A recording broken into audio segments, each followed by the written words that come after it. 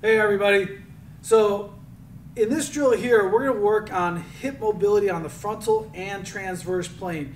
Normally in our fundamentals videos, you'll see us doing them from the horse stance and both hips moving together. But now we're going to be able to focus on just one hip specifically. The drill here and the importance of the drill is generating the movement. Right now, the range of motion and how much motion we're generating is not the point. We need to be able to connect the brain to those tissues and actually understand what the movement is that we're after. So here we have Neil in the couch stretch. So he has his foot up on an elevated platform. So we have decreased angle. The opposite of the angle is increased. He's going to push the sticks into the floor. They're 11 and 1 o'clock, and they're going to push the sticks into the floor about 40% tension.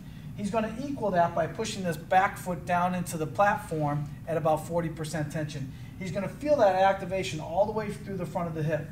We want to make sure that the hip is in neutral position, not anteriorly tilted, pushing back.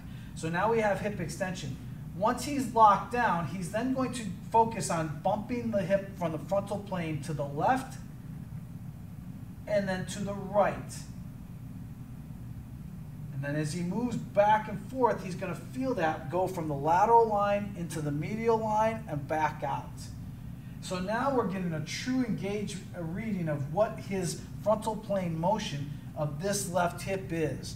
And then when we switch sides, we'll see what the difference is, and he'll feel what the difference is. So there's your frontal plane motion. Now we're going to do counterclockwise circles.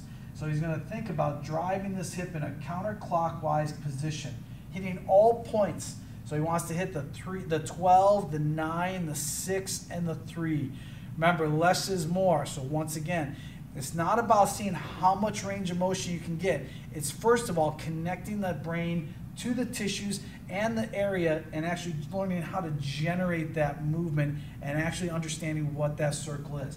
So he's going to go 5 or 6 reps counterclockwise and then reverse it and go 5 or 6 reps clockwise.